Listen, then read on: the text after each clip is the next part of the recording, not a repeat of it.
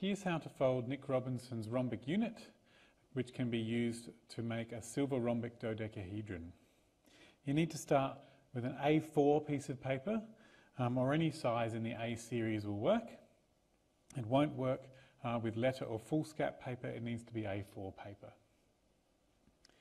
So you begin by folding it in half, but not all the way. Line it up and then just mark where the centre of those two sides is. I find it useful to turn it over so that the fold is pointing upwards, so that the shadow of it is easier to see where that fold is. Now we're going to fold each corner into the opposite centre. So that's 4 folds.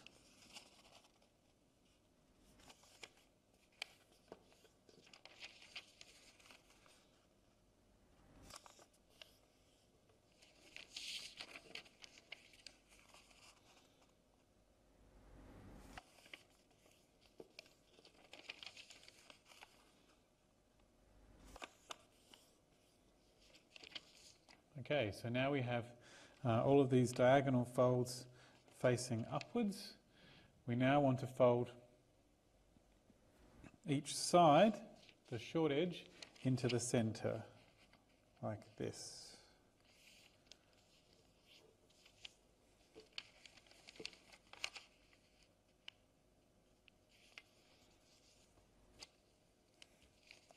Because it's going to make our job easier a little later, we're going to fold those same ones that we just did in the opposite direction.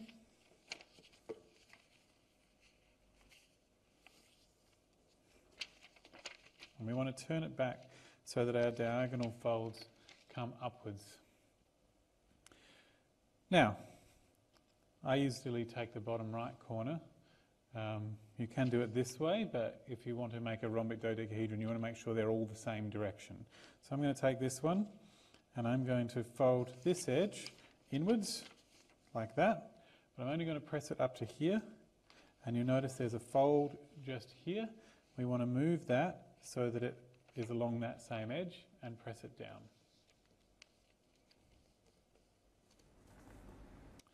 Okay, we want to do it on the other side. I'm just going to let that open for a bit. We'll fold it back again in a minute.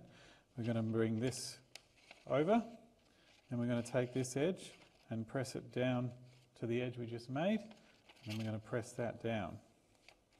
So now we have these two things pre-folded. We want to sort of slot them into each other. So this edge will go underneath the opposite one, and it will go inside each other like this. Okay, so if you turn it over, you can see this bit that sticks out. We're going to fold that over so that it's nice and secure, and over this side as well. And now you can see this lovely uncreased rhombus, and there's some creases just here. We're going to fold them backwards away from the nice flat rhombus. The other side, you'll see, has a gap in the middle. We don't want that side on the outside, we want this on the outside.